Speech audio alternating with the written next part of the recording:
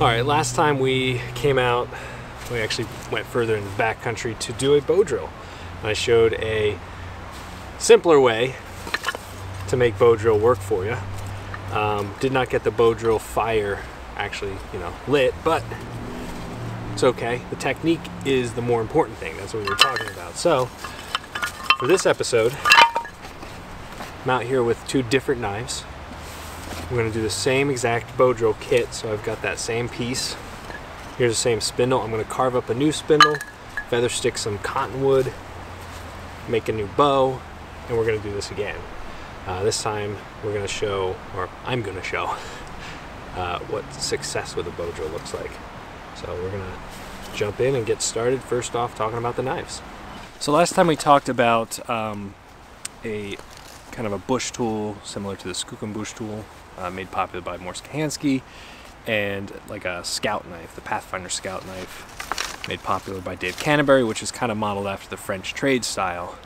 Today we're talking about two classic designs from two iconic bushcrafters. We're talking about the Kephart style, which this is a LT Wright mouse stamp A2 steel Genesis knife, Scandinavian grind, nice barrel type handle, broomstick style. I used a similar knife during survival training. I'm sure you've heard about it a bazillion times by now. And the other knife is modeled after George W. Sears. I think that's his middle initial, but often known as Nessmuk. And that is the style of this knife. Now this is not a true Nessmuk. This is kind of a modern take on it. This is the Canteen knife. I think that's what it's called. Nordsmith design, LT Wright made. Let's see, let's point in closer here. Now this knife is in CPM 154, much larger blade. Now what makes it a Nessmuk style is that kind of hump right here and the sweeping blade. This is ideal for butchering, for camp chores.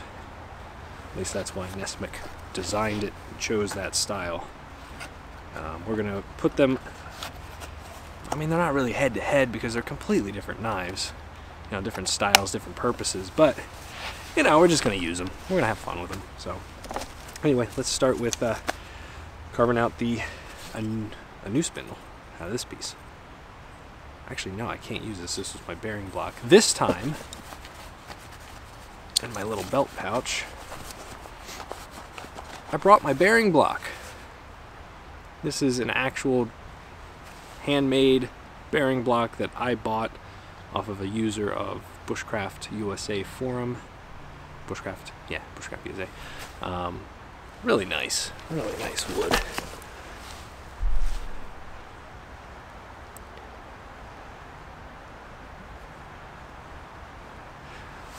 So very excited to finally use this. Will be friction free.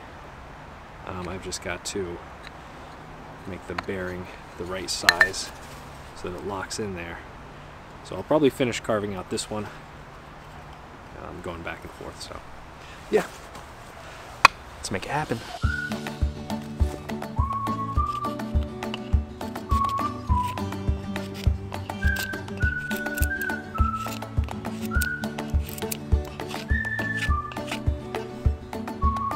I mean, nothing wrong with that.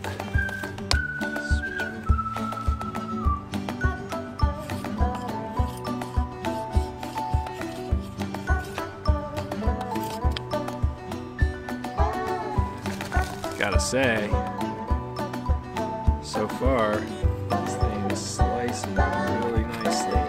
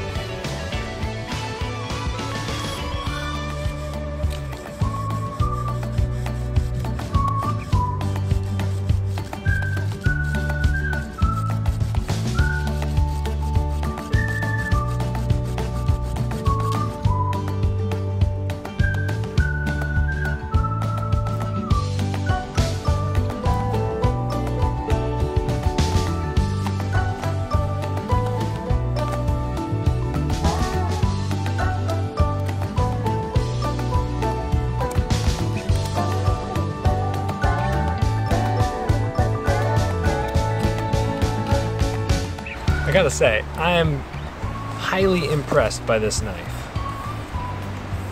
I did not expect it to be so agile. Pleasantly surprised.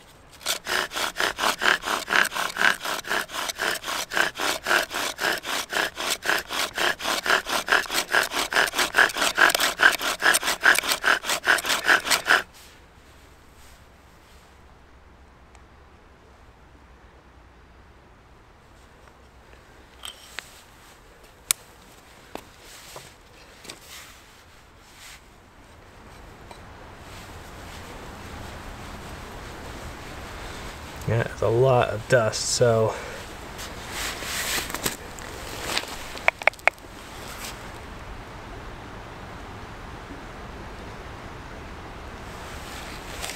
plenty to burn. Alright, so there's not to rush too much at this point. It's okay to take some time. Grab a proper bird's nest of some sort. Got this big old bundle right here. That's a piece.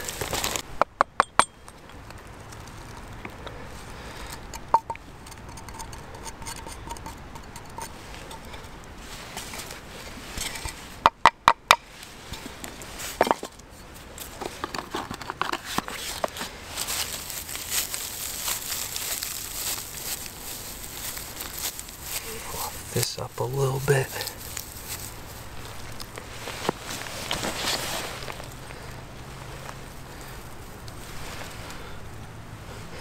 Tip it in gently.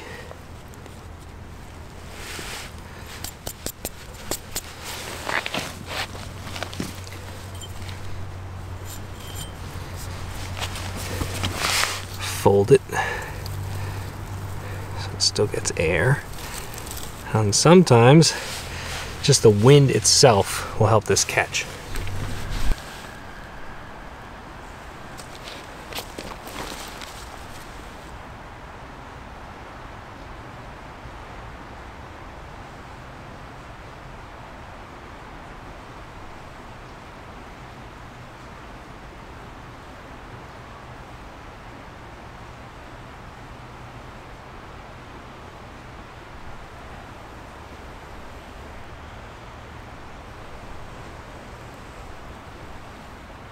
And we've got fire.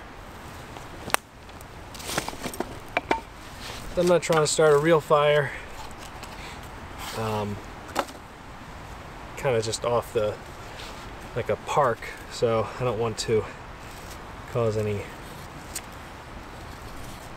issues. I want to do some feather sticking.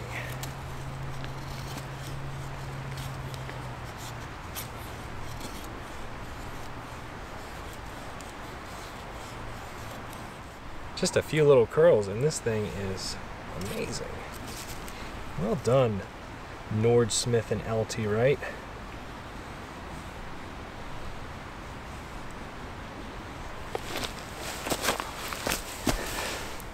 Just look at some of those curls.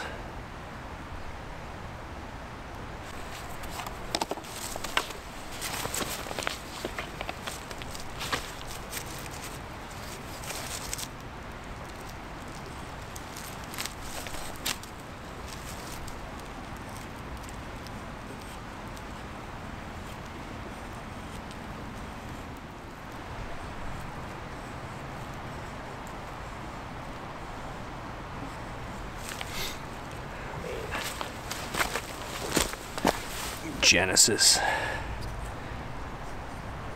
Can't go wrong with it. So nice. So Kephart versus Nessmuk. Obviously, we're not gonna pick like a winner or anything like that, but you know, they're both amazing. They're both great. So I'd love to hear your thoughts in the comments. You know, which is your preference? Nessmuk or Genesis or Kephart or Canteen knife or camp knife or whatever this knife name is. I'm gonna pack things up, head out of here. So until next time, thank you so much for watching, and I'll see you in the next one. Take care.